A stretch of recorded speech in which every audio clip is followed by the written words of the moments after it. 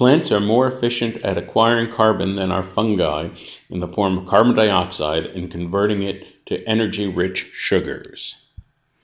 So first of all, this is a rare case where what's following the underlined phrase gives us a big hint. In the form of carbon dioxide. Well, what can be in the form of carbon dioxide?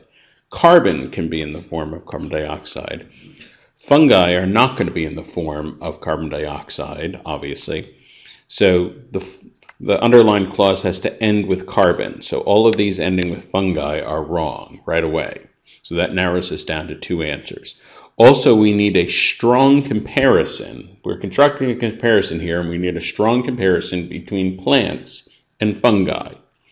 So in A, what we had are plants are, then are fungi. Technically, that would be a correct comparison, although that's a bit wordy. Plants, in B, what we have, plants are more efficient at acquiring carbon than fungi. It sounds like they're acquiring two things. They're acquiring carbon and they're acquiring fungi, and they're better at acquiring the carbon. That's not the meaning. And that problem is repeated in E. Plants acquire carbon more efficiently than fungi. So in other words, again, the plants are acquiring two things, carbon and fungi, and they're better at acquiring the carbon. That's not the meaning. So A, B, and E are all out.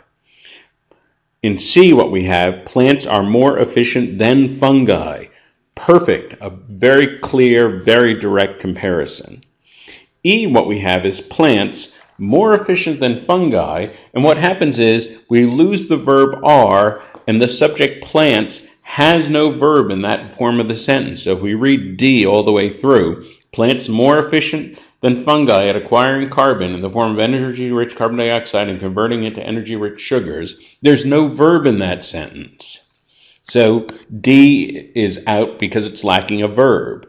And therefore, the only possible answer remaining is C.